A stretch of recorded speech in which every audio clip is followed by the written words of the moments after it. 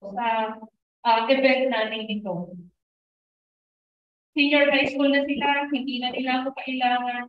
Pwedeng sila na lang ang kumuha ng card nila. Pero ginawa niyo po yung effort na pumunta. Kaya dahil po dyan, salamat po. At congratulations. Dahil ito yung isang pagkakataon na pagpapakita ng pagmamahal niyo sa inyong mga kanila. Katulad po ng sinabi ko kanina, ito pong Parent Summit, ito pong RTV, ay pagkakataon para ibigay namin sa inyo ang feedback tungkol sa performance ng inyong mga anak. Hindi lamang po sa academics, clue. Maayos at maganda po ang performance ng inyong anak ngayong taon, ngayong quarter na ito. Kaya huwag po kayo masyadong mag-alala. Okay.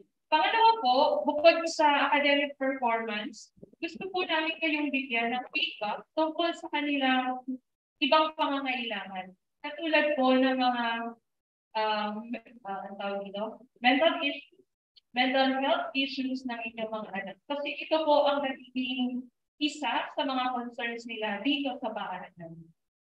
Marami po silang mga concerns, pero ito po yung isa sa mga gusto namin i-feedback sa inyo. Kaya po, part ng ating Parent Summit ay ang simple session or lecture about mental health, ABCs for parents. Breaking the stigma to improve the mental well-being of the students of CCSIS.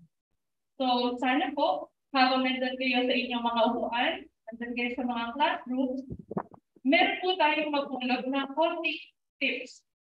Paano po tayo magkakatulungan, magulang at paaralan para ang mental health ng ating mga estudyante ay ma-improve or ma-maintain na natin kung yun na yung nasa magandang mental health position. So, hindi ko na po makakabayin ang aking pagsasalita. Marami pa pong magsasalita. Marami po i-share si Ma'am Emmy, ang ating resource speaker for today. In behalf of Sir William, our principal, the teachers of Calamba City Science Integrated School, and the non-teaching staff, I welcome you in today's program. Welcome and mabuhay po tayong lahat. Salamat po. Maraming salamat po ulit mga kabilangan.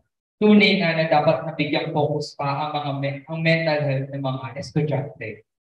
Hindi na namin papatagalin ang inyong antisipasyon na makilala ang aming punong tagapagsalita sa umagang ito. Kaya naman inaanyayahan namin ang aming gurong tagapayo, Sir Edison P. de la Cruz, upang ipakilala ang ating tagapagsalita.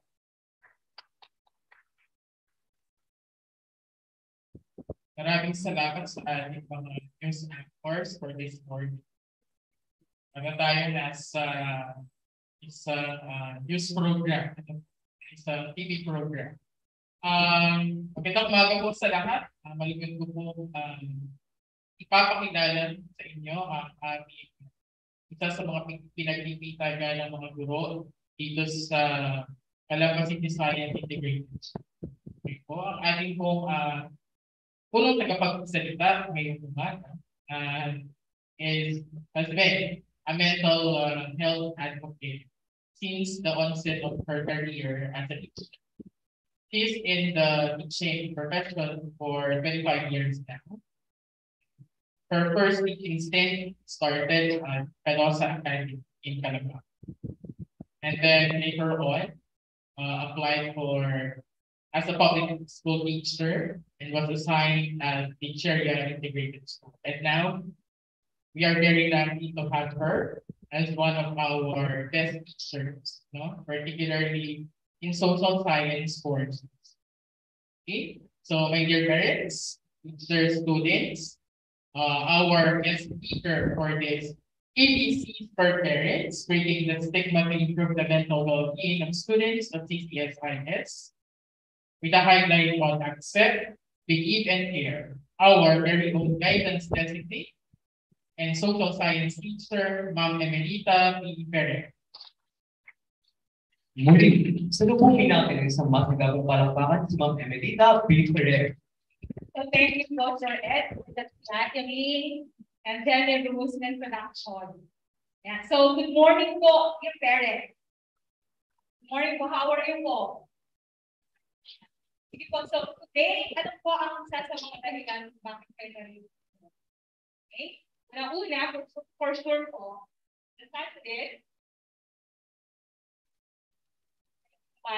medyo pumahiyain kasi ako at medyo may konti din ka ba? Po.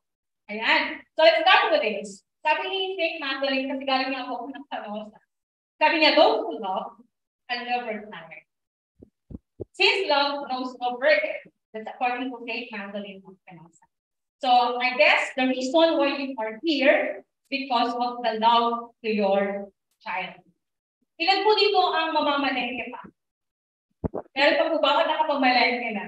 Mamamlansya, may gagawin. Ayan, pero narinig po kayo because of your love. Okay? So ngayon po, nagpapasalamat kami dahil narinig po. Malaking bagay po ang pagpapakita ninyo ng support ninyo sa inyong anak. Dahil tatalakayin natin yung isa sa pinakapinag-uusapan ng bagong henerasyon ng mental health. Opo. Okay. So, kanina kinumusta ko na po kayo. Sinabi ko kumusta. Pero mukha pong nahihiyatin kayo kagaya ko. Tama po ba? So, meron po ako dito mga icon. Actually, i-re-echo ko lang po ito. And gusto din po i-acknowledge yung aming kaninang speaker. Kasi credit po sa kanya the different slides that I'll be using in this presentation. Okay. Pag po okay na okay, tataas po natin yung ating kamay. Kapag naman po thankful and contented, pwede po tayo naka-heart. Ano, naka-heart. Pag mixed emotion, pwede po hawakan natin dalawa natin pisngi. And sige po, parang kukulagayin niyo po ako. And then, kapag po nahihirapan, pero lumalaban, the condition that you are feeling right now, pwede po tayo para nakaganito lang. And, dinadaan na lang sa tawa. So, gusto ko kung makita yung malaking meeting ninyo kapag nandoon kayo sa ganung emotion. And then, syempre, pag malungkot, gumano na lang po tayo. Pamungo. Okay po? And then, baka po may masama ang loob na narito ngayon. Ayan. So, pag po masama ang pakiramdam, di po, makita ko po na itaas na lamang yung kamay kapag siya ay masama ang loob. Okay? So, sa count po ng 3, sana po ay ipakita ninyo, kumusta nga po ba kayo? Okay? 1, 2, 3. Ayun. May mga okay na okay. May mga si Mommy thankful and contented. Wala naman po akong nakita nagtaas ng kamay. Alam niyo, salamat po. Ano, itong ating FB, napakadaming emoji para ipakita sa atin different emotions, right? Imagine, pati FB, nakita natin ang gano'n. Ayan. So, mahalaga po ba ang tanong na kumusta? Mahalaga po ba? Ano po yung pakiramdam kapag po kayo ay nakakumusta man?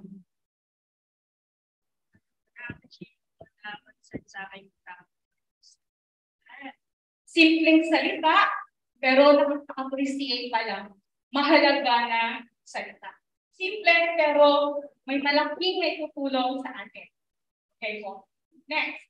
So for the overview of the topic, dahil alam po namin na excited na nga kayo na makita yung grade ng mga bata, may 3 punto lang po tayo ngayon na pagtutuunan.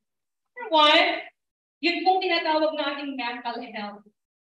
Pangalawa, ano po ba yung role natin bilang mga magulang para sa mental health and well-being of our children? Pangatlo, meron tayong encouragement 101 na gagawin. Okay pa? So, para po tayo ay guided for this morning. Okay. Mental health. Itong mental health, sino po ang mga kagagawin kaya ngayon? Parang po titingnan ang mental health nung unang panahon ng mga bata pa tayo, hindi naman masyado yata itong napapag-usapan. Correct po ba? Yan. Pag napalo tayo ng mga magulang natin, iiyak lang tayo, pero mamaya maglalaro ng ulit. Tama po ba? Ayan. Dinala natin yung card natin nung kay inay, kay ikay. May palakol tayo sa ating card.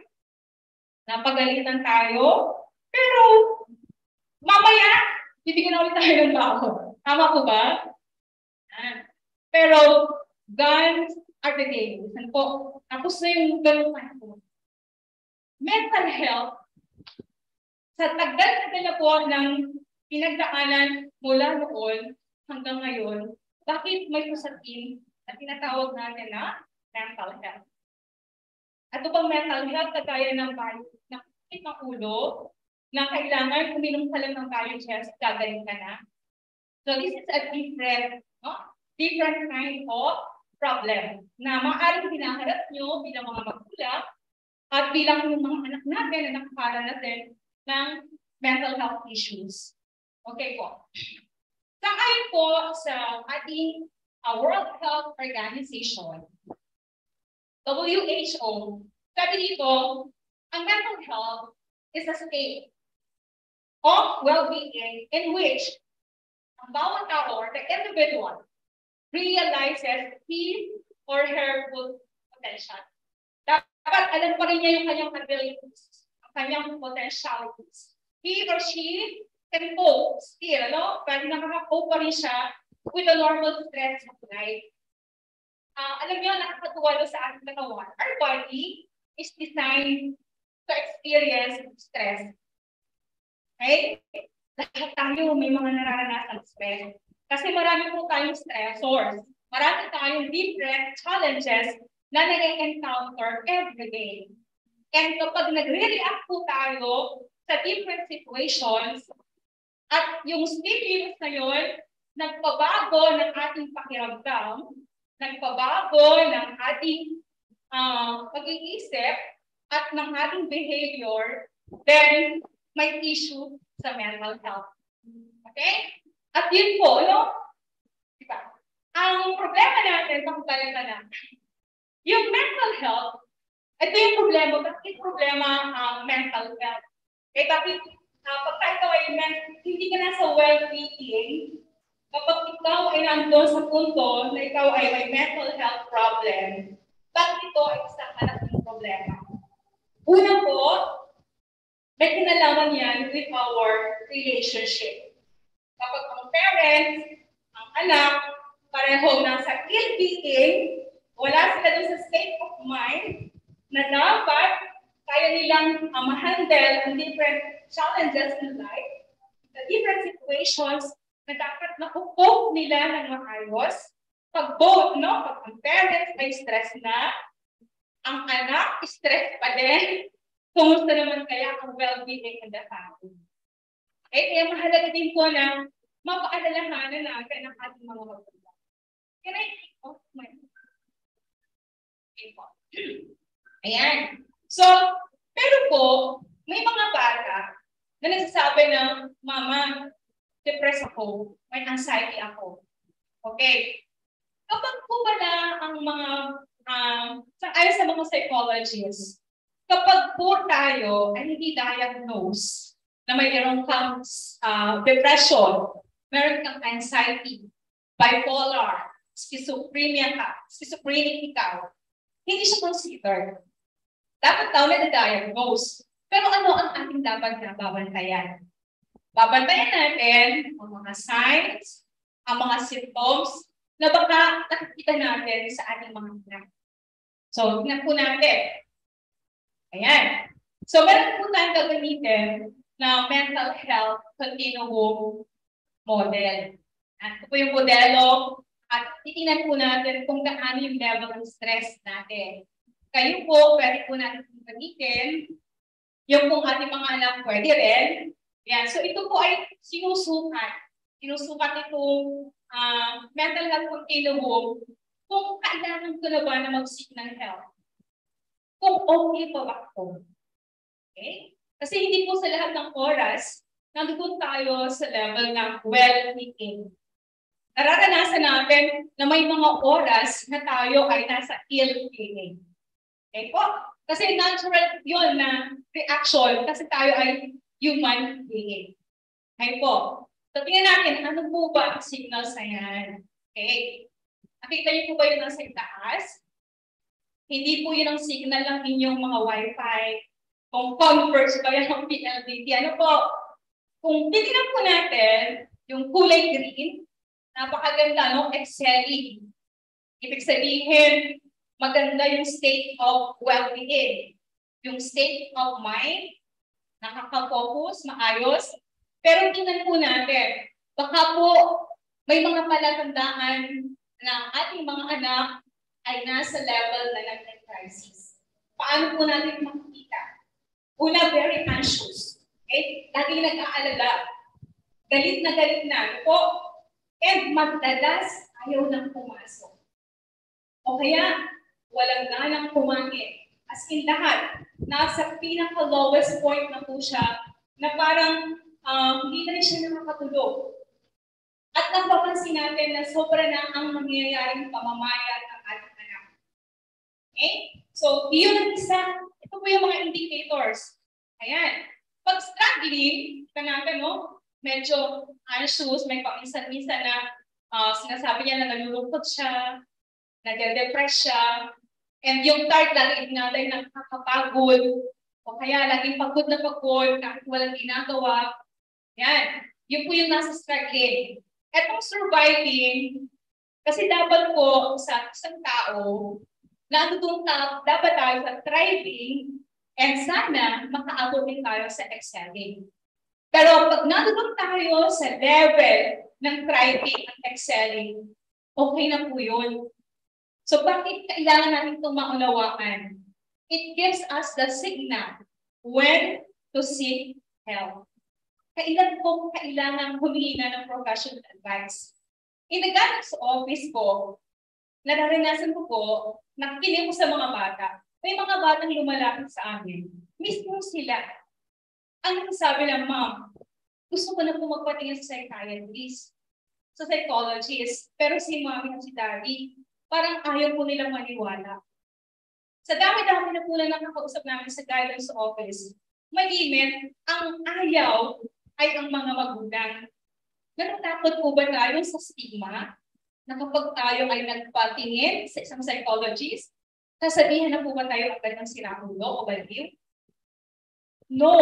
Sa no dapat sa parents.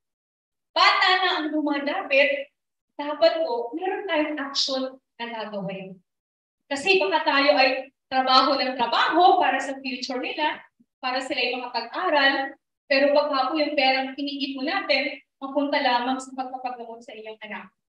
And, ang worst po nun, marami po tayong mga kabataan na napupunta sa merong nagkakaroon ng mga suicidal attempts.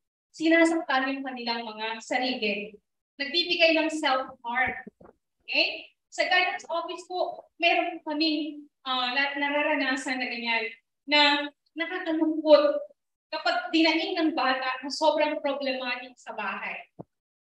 So, pinapaalam po namin ito sa inyo, hindi namin para kayo ay takutin, pero upang bigyan kayo ng paalala. Paalala, it's meron ng warning. May signal na you need to ask your child, how is he, how is she? Kumustahin natin ang ating anak. Okay, next po. Yan. So ngayon, nakita po natin yung different, yung sa model, no, yung mga signals na nagpapakita kung gaano na ba okay, o gaano na ba yung state of mind ng ating mga anak. Kung tatanungin po kayo, how's the mental health of your children? Kumusta po kaya sila? And another question, when was the last time you said, kumusta ka anak? Or kailan niya sila sinabihan ng I love you anak? Kailan po? Any volunteer? Wala po, no? Ganyan din po ang sagot ng mga anak nyo. Nung tinanong ko sila, when was the last time na sinabihan ka ng I love you ng mami mo? Sabi sa akin, kung po matandaan, parang hindi po uso sa amin. Okay? Lalo din mga lalaki, no? Yung mga, mom naman, laki ko na po, binata na po ako, hindi na po ako nagpapahalik sa mommy. Pero alam niyo po ba kung gaano kahalaga yung pangungusap, pagsasabi ng I love you sa ating mga anak. Okay?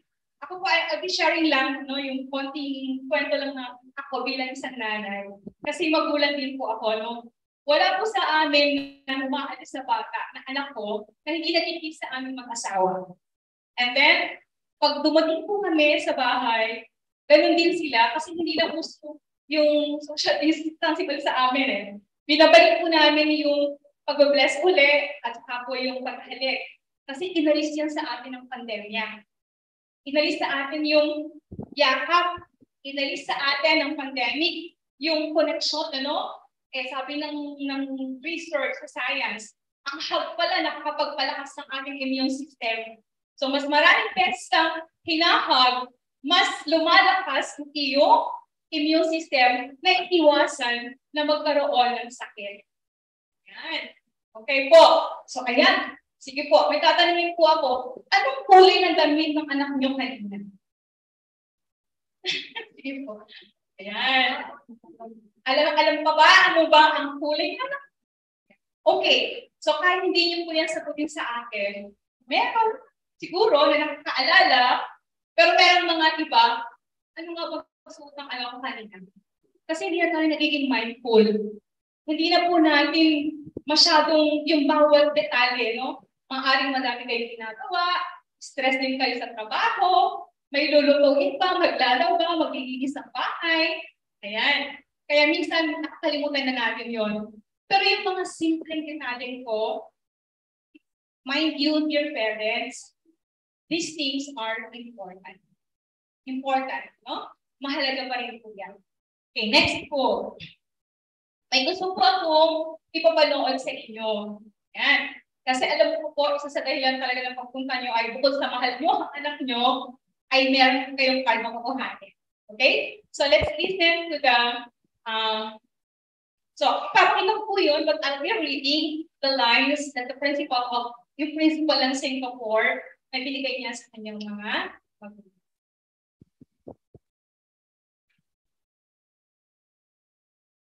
Alakas ba? Sir?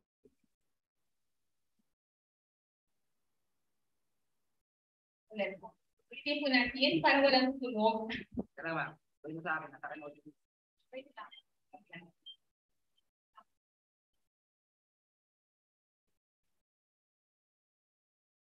Sabi po nila, patience is a virtue. Tama po ba? Matagal po ba yung kayong makikita kanina?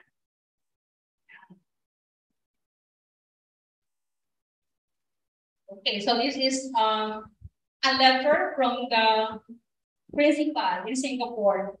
He sent this to the parents before the exam.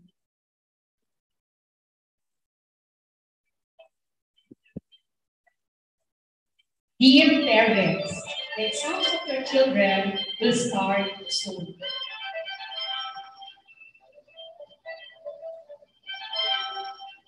I know you are all anxious for your child to do well.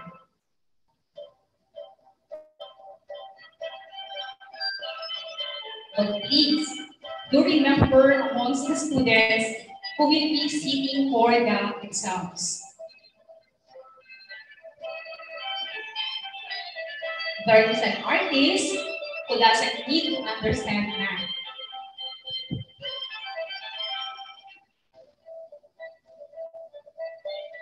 There is an entrepreneur who doesn't care about history or English literature.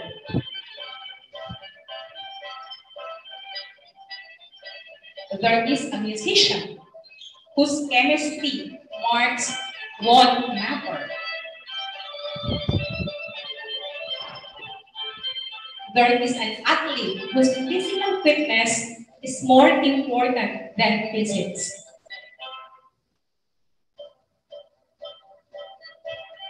If your child does get top marks, that's great.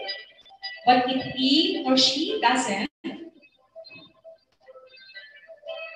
these don't take away their self-confidence and dignity from them. Tell them it's okay. It's just an exam. They are cut out for much bigger things in life. Tell them no matter what they score, you love them and will not judge them.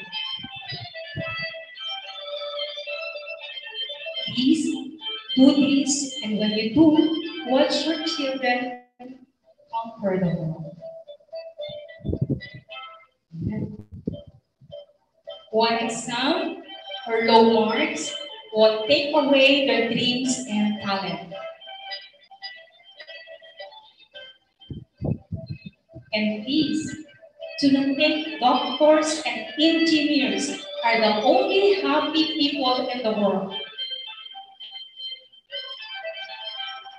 With warm regards, Sir William B. Bartolome. Sir William pala nagsulat mo. Akala ko taga Singapore. Ayan po. Okay.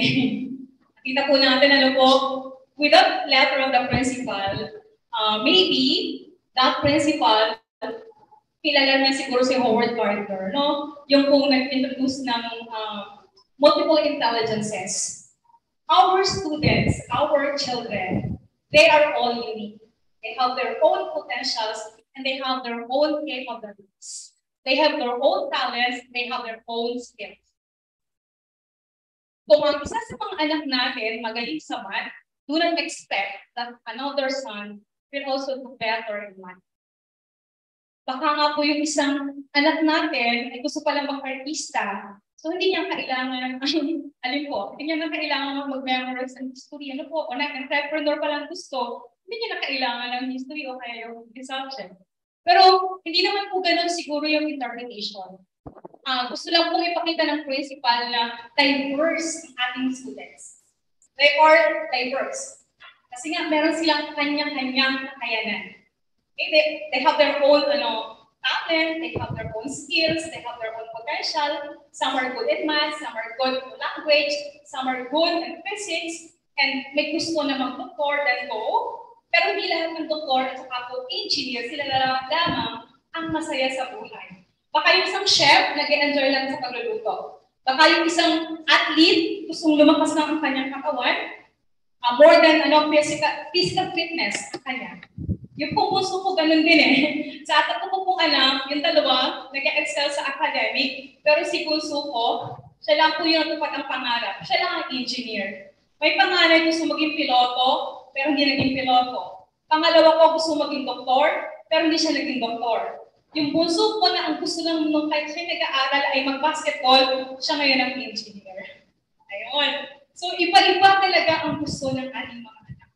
Okay? So, ang mahalaga, dapat maipakita natin sa ating mga anak na, sige, it's okay, exam lang, kailangan niyo mag-aral, pero ang higit na mas mahalaga doon, ano ang lessons na ating naiintindihan, more than the grades. Ano yung lessons na pwede mong madala pag ikaw ay wala na sa paaralan? Anong lifelong learning skills na nakuha? Okay. Tayo mga parents, meron tayong tinatawag na ABCDs kanina sa title. Alam po, huwag po kayong matakot. Hindi po naman hanggang letter C ang aking sasabihin sa inyo. So, yung ABC po, magbibigyan tayo ng konting, kumbaga, para ma-promote na po yung positive mental health and physical well-being of our child or our daughter or son. I'll give you some positive mental health well-being tips. So, tingnan po natin, paano natin matutulungan ating mga anak. So, para hindi po natin masyadong makalimutan, gagawin po natin siyang A, B, C, D. Okay, A stands for acceptance. Acceptance or booster self-acceptance. Okay. Sa mga tatay, minsan mahirap tanggapin pag ang tatay ay barakong-barako, pag may anak siya na papaling-baling, lalo't pulis siya, no? Ang hirap tanggapin. Tama po ba? Pag yung nanay, summa cum laude nag-graduate, pag yung anak niya hindi honor student, parang disappointed. Disappointed siya, no? Pero sabi nila, the art of self-acceptance. If you cannot accept your child, hindi natin pwedeng i-expect sa iba-iba.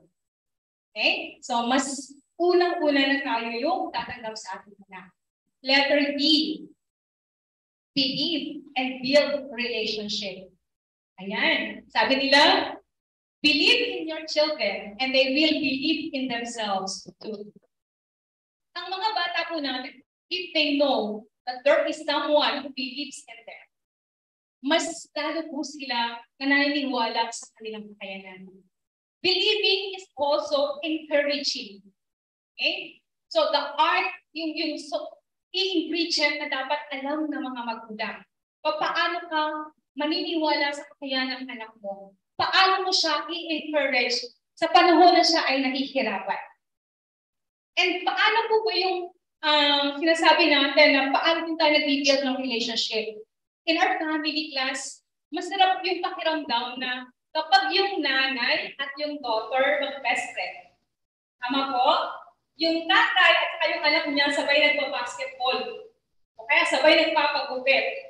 They build that relationship. And for sure, magkakaroon kayo ng less problem if you build that relationship with your children. Okay? Mahalaga po yun. So, hindi lang ikaw naniniwala at dahil sa paniniwala mo yung sa kanya, maaari pang magkaroon kayo ngayon ng connection. Okay? So, please, kung ngayon ang mga bata ay first honor, ang may pagdating sa bahay, anak, talagang naniniwala talaga ako sa'yo. Okay? I really believe in your capacity, in your full potential. Okay po? Pero minsan, huwag po natin ipagkakamali, may pag-encourage din natin kasi may mga magulang na akala nag-encourage. May mga palatandaan ko na hindi na pala. Pag sinabi niyo sa anak niyo, anak, ako'y naniniwala sa'yo na ang lahat ng grades mo ay pwede maging 100. That's too high. That's too ambitious. Although you believe in your child, pero too much pressure. At pag may sobrang pressure, baka sumabog yung ating mga anak. Pero encourage natin sila sa hindi naman masyadong ganun na makakay na expectation. Para hindi din sila magkaroon ng too much pressure. Ayan po. Letter C.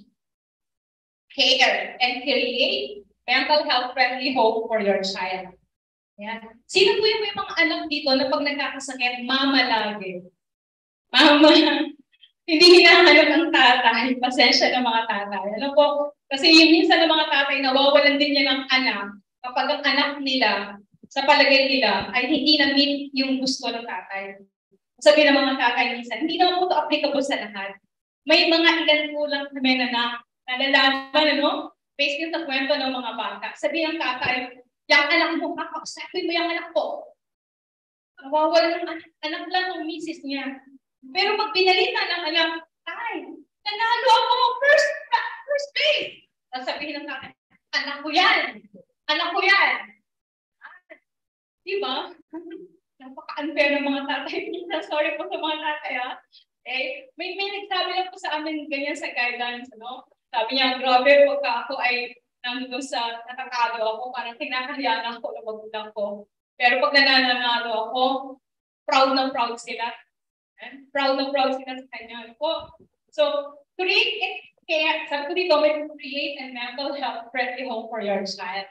So, during this pandemic, madami sana tayo na nagawa. Ang dami-dami po natin na pwedeng magawa na tulong sa mga bata. So, sabi dito, how to create a mental health friendly home when they are assured that they have this nurturing, friendly environment at home. Safe ang environment din nila. Peace ang kanila nagiging pakiramdam. They can rest, They can rest po pagkakaroon. And then, kapag dito, masyadong mabasa, sabi dito, para di makuha natin yun, yung pagkakaroon ng mental health friendly home for your child, huwag po natin kakalimutan na tanongin yung ating mga anak kung ano ba ang nararamdaman nila. Kung ano ba ang naiisip nila o yung kalagayan nila. Mahalaga po yun para sa ating lahat. Na matanong din ang mga bata. Kasi pag sumagot sila ng okay, baka yung okay na yun, may ibang connotation sa kanya. Kasi tayo, usual, pag tinanong, kumusta ka? Okay naman. Pero yung okay na yun, okay na po ba? Baka nga hindi eh. Ako, kasi may mga bata na lang katawa, maganda lang magdala, pero deep inside, umiiyak na po pala. So they're crying inside. Next po, number 4, yan. Discuss difficult emotions. Nasa letter D na po tayo, no? Hanggang letter C po ito. Joke lang naman po. Ayan. D, discuss difficult emotions. Ayan. Meron po bang pangyayari sa bahay? Naranasan niyo po ba sa mga anak niyo? Akala natin nagka-tantrums lang sila. Pero bigla na lang pala na sumamo. Kasi nag-pile out na lahat yung different problems and yung tantrums naging anger na. Siguro po familiar kayo sa mga pinatubo, no? Tatahimik, pero halos 10 taon ang kanyang naging epekto sa lahat ng kanyang nasasakupan.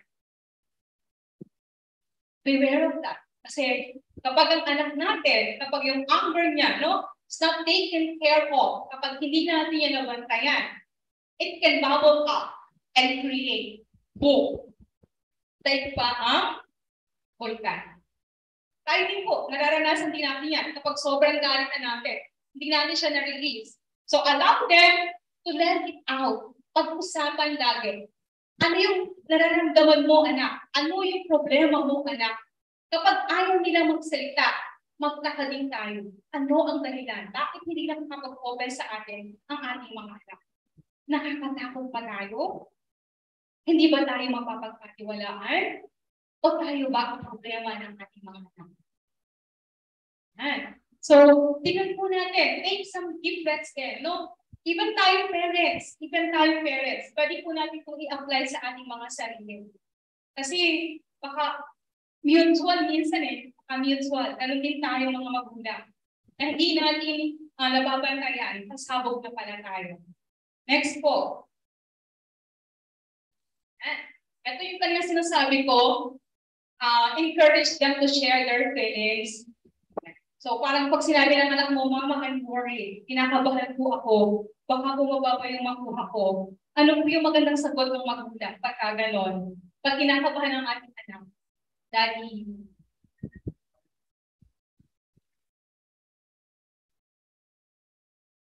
wow, ang sarap naman maging daddy nito, no? Okay lang yun, kahit anong makuha mo, hindi magbabago pag mamahal ni daddy. Yan, tama po, salamat po, no? So, kasi ng mga bata, inform po natin sila, anak, it's normal to feel fearful. Normal yan na makaramdam ka ng kaba, ng takot. Kasi meron din ang mga bata na goals, na gusto din nila na ma-attain. Tutulungan natin sila na ma-handle din ang different situations. Okay? Kasi kung doon pa lang, pag sinabi ng bata na natatakot siya kasi baka mababa ang grade, pag sinagot natin mga magulang, hindi na kasi nag-aaral. Paano magpapala ka sa grade? Wala ka lang ginagawa sa bahay. Diba? Safe. Kaya lang po ba yan sa bahay? Yeah. Okay. So, mas lalo sila na natatakot. So, talking about their feelings will lessen their stress. Yung distress na kanila nararamdaman. Okay, next po. Okay. Let's focus on the strengths of our child. Let's focus on the strengths and ang gagawin natin sa weakness. Hindi natin siya papaliwalain. We will work on it for the different weaknesses of our child. Let's help them how to enrich their weaknesses. Paano natin sila doon tutulungan? Kung nahihirapan sa math, kuhanan ng tutor. O turuan ni daddy na nag-graduate ng engineer. Pag math, sorry po mga anak, hindi ko talaga sila kaya tulungan. Ayan, kukuha na talaga ng tutor ang nanay. Yan po yung aking Waterloo. Okay, so, balansihin po natin. Sabihin natin sa ating mga anak, tingnan mo yung kalakasan mo, minsan kasi ang mga bata, yung kulang talaga sa kanila yung laging napapansin. Pero yung kung ano ang kalakasan nila, minsan napapabayaan nila na ma-acknowledge o kaya ma-recognize yun. Okay po.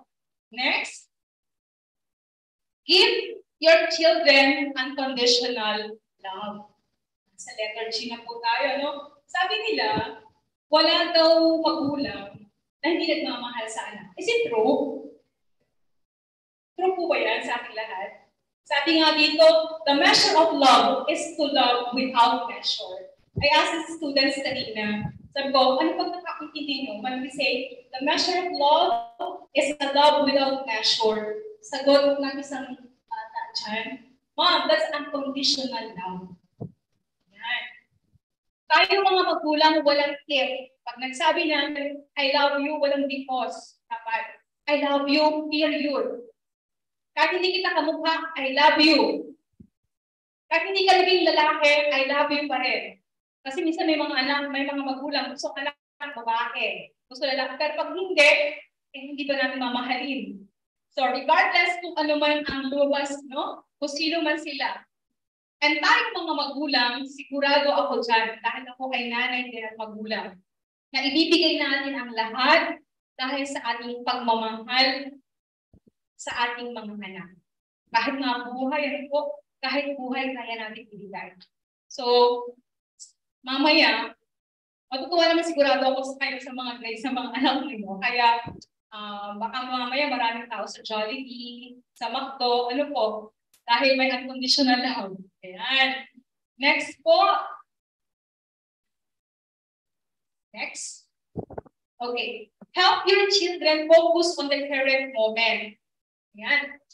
Most of the students na nakakausap ko po sa guidance office, they were very distracted. Halos parang wala sila sa yung wala sa focus.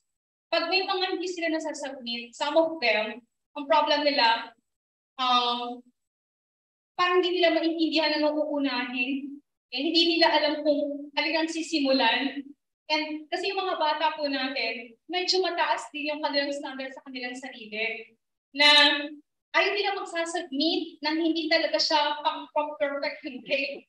Ayaw nila magsasubmit nang hindi ito magiging 99. Kaya minsan, halo-halo, procrastinate na pala sila, hindi pa nila nararamdaman, kasi ang dami nilang pwedeng gawin. Okay? Hindi sila nakafocus. Minsan may mga problema din pala, kaya pala din hindi makafocus, at meron din pang ibang mga dinadala. So, turuan din natin ang mga bata na focus one at a time. Kasi ang mga bata yata natin, puso yung nag-multitask na nag-multitask din talaga sila. And pagka gano'n, medyo nakaka-stress din po yun.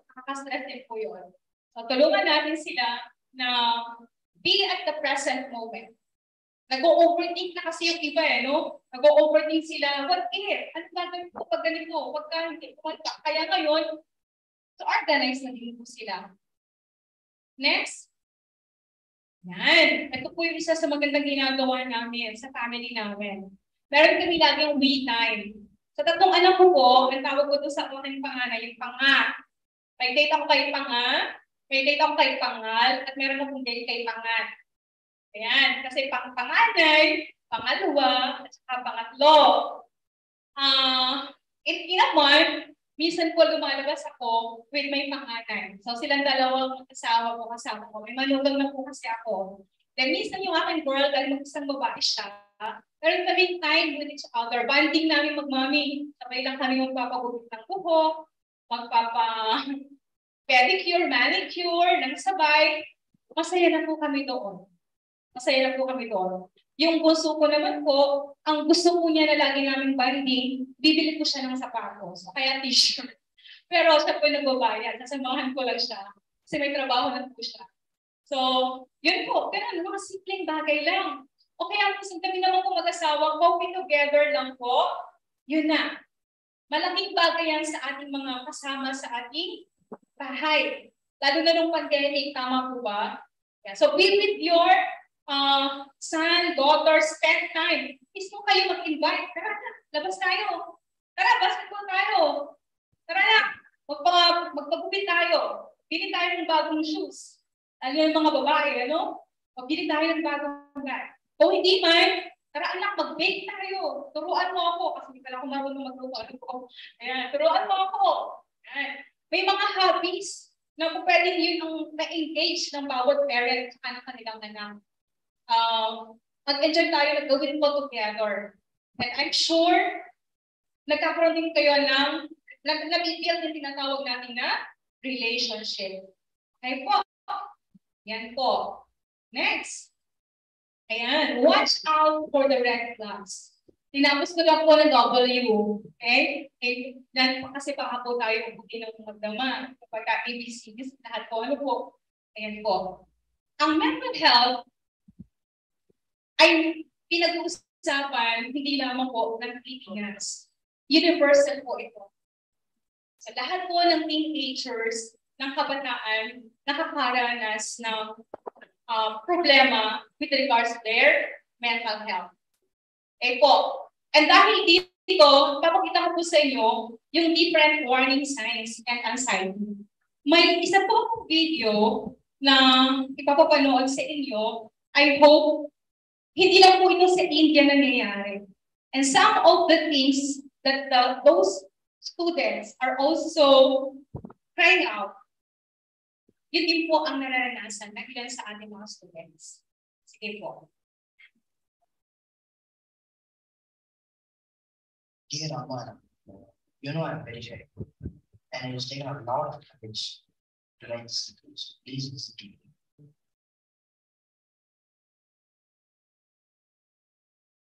Exams in here, and I'm scared. But not for me. Exam pressure, but pressure for me. I know I did not do well last week, but believe me, I can be the hardest. We only talk about competition and marks. I feel like I don't have a life anymore. I have a limited capacity, I can't study continuously for 10 hours in one go. Sometimes मैं आपको सेव ना कर जाती हूँ. Then I find myself in tears. I feel like suffocated. And I just want to get away from it all. I don't understand why you don't let me meet my friends. I feel trapped.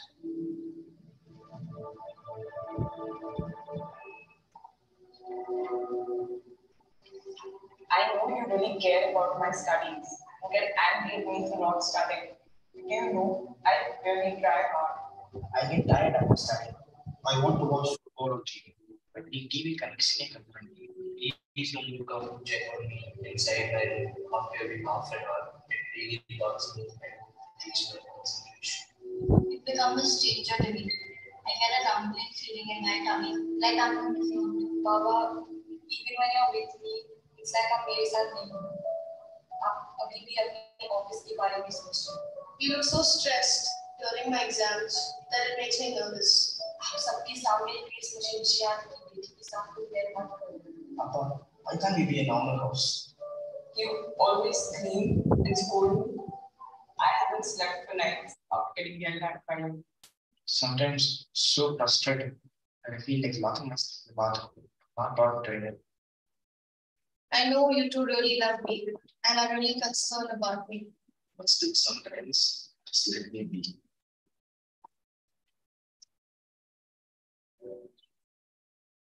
You're done with that. I feel like please don't take me away. I get it from school. And from my classes. And then from you. I'm thankful, Privileged to be your daughter. Please try to understand. Thank you, one. You're the one day. I'll take both of you from you. Please help me. Love you, Mom. Love you, Papa. yours, Tina.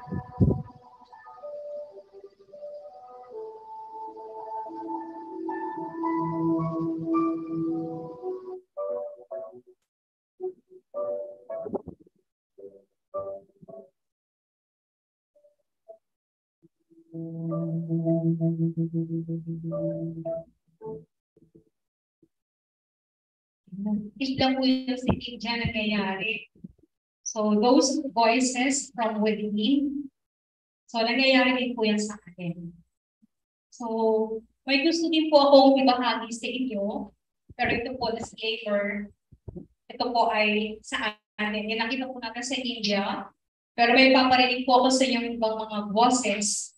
Medyo hindi po yung recognize yung kasi distorted. Pero ito po yung nasa atin. Okay? So kung gusto po ninyong malaman kung ilan, ano-ano yung mga tinagal ng ating mga students dito. Okay po. Hindi naman.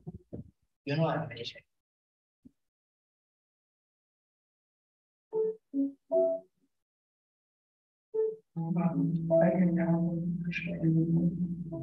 Distorted. Mama, dahil sa desisyon mo, nagpirap ako ngayon sa ibinigay ng direksyon na ayaw ko na mapahal. Wala pa ako from para sa iba. Hindi po ako.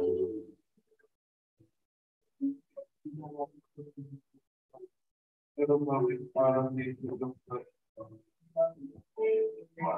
pakita ko siya overachiever.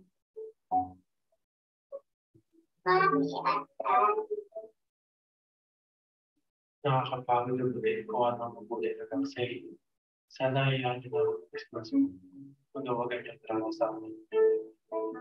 Ma, hindi ko po kaya gawin kasing galing ni ate. Ma, hindi na po ako makahinga sa tuwing concert ko yun. Ma, huwag po kayong mag-explain masyado. Napapagod din po. Ma, pa, konting appreciation naman. I want you to know that this is me trying. Hindi naman ako tamad. Sadyang pagod lang ako. So we randomly, with our permission, but we will not disclose the identity of the students. But these voices, okay, yan po yung ating mga estudyante. So united lang po sa mga dating na hinihingi nila sa inyo. So, kasi po malimit, no? Nagkukumpara, narinig po natin yung nandun kanina.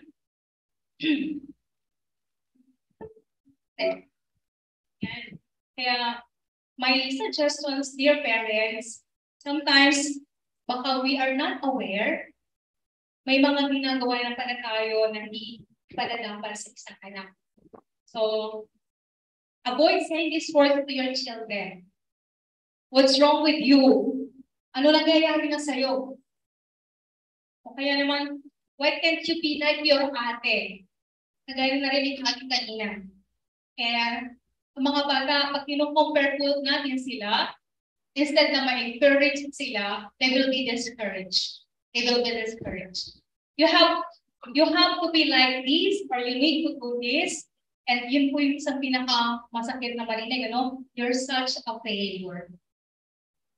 Recently lang po, I forgot to recognize the parents pala in the different sections na nakalive din.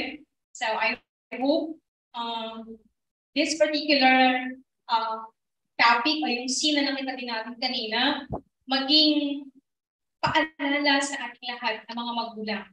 O paalala na napapagod din pala ang ating mga anak na ginagawa nila ang lahat ng kanilang makakaya. At sana po ingatan natin na makapagsalita sa kanila nang nagpapabigat pa sa kanilang nararamdaman.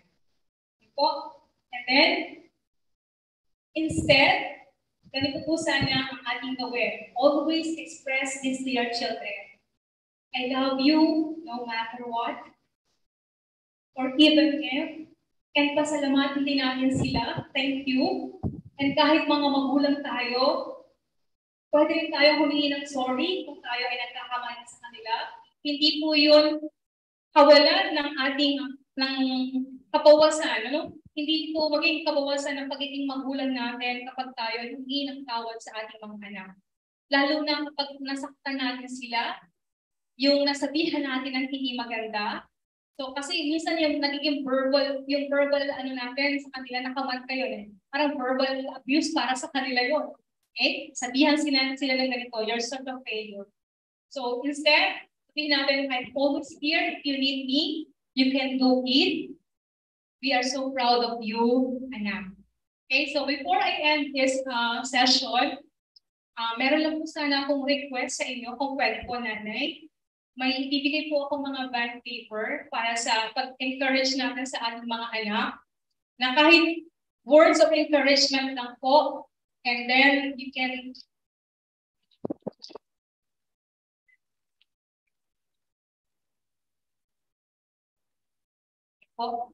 make a letter saying kung ano man po ang gusto yung sabihin, kagaya ng nabanggit ko kanina, or if you wish to congratulate your son or daughter, or if you are willing to say sorry kung meron man, or appreciate your child, appreciate your son or daughter. Yan po. And while doing that, so we'll give you time to do the activity. And while working on that letter for your child to be collected by the advisors, lagyan na lang po ninyo ng pangalan. Kaya that's why I asked you to bring ballpen. Ano naman po, pwede naman po hindi masyadong nobela, just an encouragement course. Maaring pampalakas loob sa aking mga anak. Okay po. Habang kayo ay gumagawa ng liham para sa inyong mga anak, hayaan nyo kaming ipakita kung paano pinapanday ng CCSIS ang husay at pagsay sa pamamagitan ng isang pagtatanghal mula sa mga mag-aaral. Hayaan nyo kaming ipakita kung paano ating ibigay ang sarili at batiin ng masigawang palakpakan silang Kenzie Pitilia at Churchill Windsor Remedios, mga mag-aaral mula sa grade 12 Kataon at Ganamang.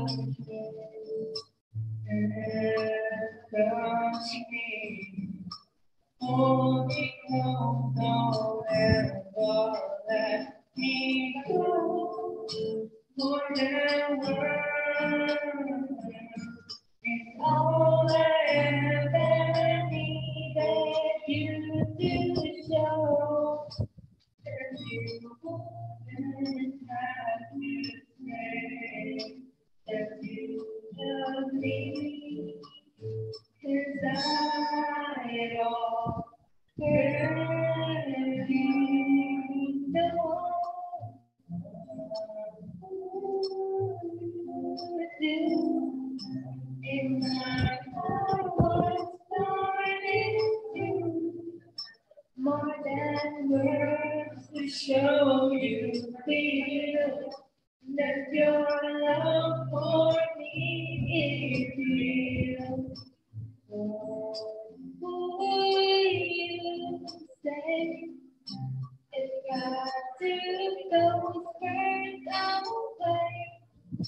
That you couldn't take you just by saying I love you.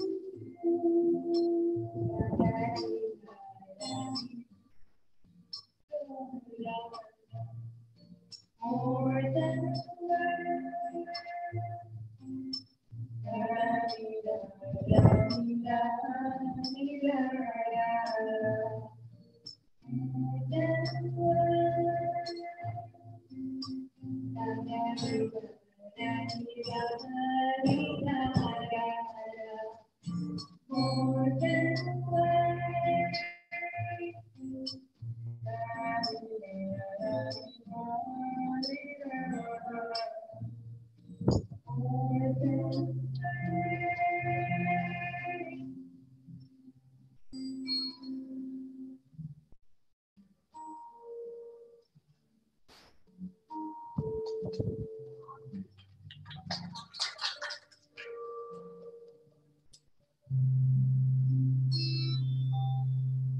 ginanahan po ang ating mga parents sa rendition ng ating mga talented seniors. So, yung pong letter po ninyo ay pwede niyo pong i-abot sa mga advisors nila. And pangalanan niyo lang po para alam kung kanino mapupunta. Ano po? So, with that, I would like to end with this. If you want to have a more pleasant, cooperative teenager, be a more understanding, empathic, consistent, and loving parent. With that, thank you so much, dear parents. Maraming salamat po. And congratulations po sa inyong lahat.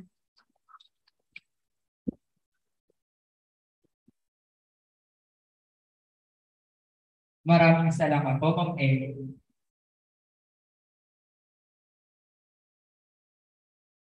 Amin po tinatawagan ang head teacher, Ma'am Christine Abenohar, para sa paggawad ng sertipiko.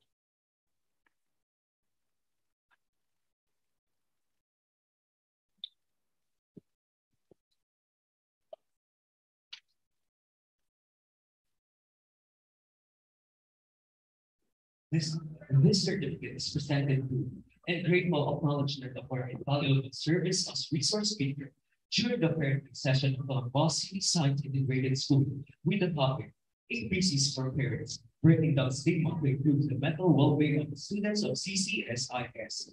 Given this on 19th of November 2022 at Calamba Science Integrated School, Chepeco Avenue, Barangay Tres, Calamba, City, Laguna. Signed by Sir William B. Bartolome. This certificate is presented to Ma'am Emelita B. Herrera.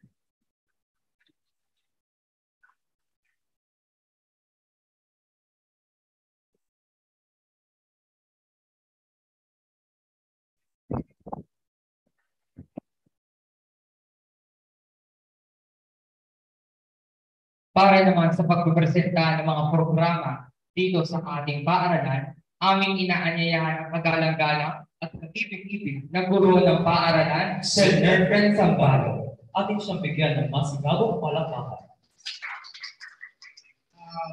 To the parents who are here,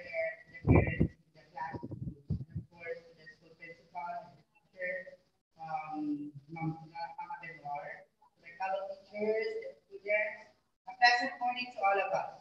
So as a DEPA school coordinator, on behalf of the school, I would like to thank you all for the love, care, and generosity you are extending to the school our program projects and activities. However, po, we have this adaptive program of the school under the Brigada or under the Brigada Scholar program, Peaceable Gadget Loaded Pamasami po, that aims to provide monthly cash allowance to the so far 40 identified beneficiaries. Unfortunately, the remaining fund of Brigada as well is only amount to 56,000. And our target is 80,000, equivalent to 200 peso allowance per month, 2,000 peso a year per recipient po. So given the situation, we are now under generous part to be sponsors po of our learners. So I already distributed po this letter to the advisors. Voluntary po ito. Now, those are very much willing now to help our learners to continue schooling for this school year till June next year, because some of them are really struggling in terms of finances. Feel free to grab this letter. So we have here the cover letter signed by the principal, and the second page is the pledge of sponsorship. So you will be writing your name here and how many learners you will be sponsoring. It can be a learner alone. Then the amount of the donation you would like to shout out. Then we have also here the mode of donation. Is it going to be monthly, quarterly, semi-annual, or one-time donation? So kindly coordinate it closely with the advisors.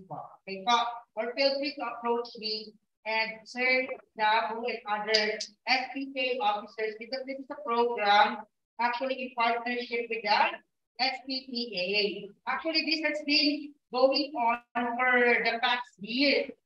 So even without the pandemic, we already have this program, but way back then po, the amount being given to the recipients po, already 1,000 peso, 1,500 peso per recipient. Now, before the pandemic, and it was capped to 200 pesos because for the past years po, we had the online schooling. So we gave assistance to 80 students for the past 2 years. But this time po, the budget is still 200, but hopefully po, because of your generosity, we can add more. So after po this day, the SPCA will be sitting once more to talk about for the finalization of this program. And of course, how can we really help the learners, then how much we can give po. So, maraming salamat po. That would be all. Okay po. So, approach po the advisors. Salamat po all to those who are in the class. Okay.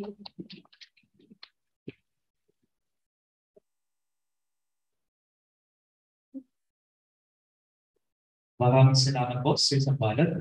Sa pagtapos ng ating programa, sigurado ang marami sa ating mga mag-aaral na nakakadama ng halaman at emosyon. Dahil sa ilang sandali na lamang ay matutunayan na nila ang bunga ng ilang pagtsatsaga sa unang markahan. Ngunit anuman ang maging bunga ng ating paghihirap, sigurado naman tayong ito'y pinaghirapan at ginawa mula sa puso. Tama na, partner. Maraming salamat na pakikinig at pagsubaybay sa ating programa. Ako muli si Xavier Hardinero. At ako naman si Ronald Anan Enriquez, ang inyong maasahan at pagdali ng programa mula sa Pagkakabanayan at Bughaw. Grade 12 Malapa.